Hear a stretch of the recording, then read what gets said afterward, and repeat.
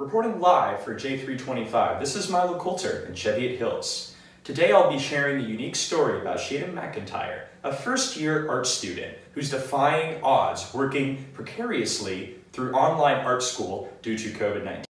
I'm Schaedyn. I am a designer slash artist and I attend Pratt Institute in Brooklyn. Well, I've been renting a studio for the past couple of months because I have to attend class asynchronously.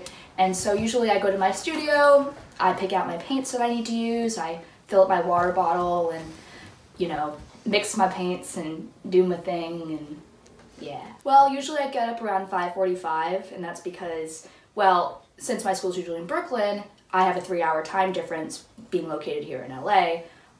And so wake up at 5:45, my class starts at 6 and it usually runs until around 2 o'clock my time. And that can include anything from critiques to doing work asynchronously, going to my studio.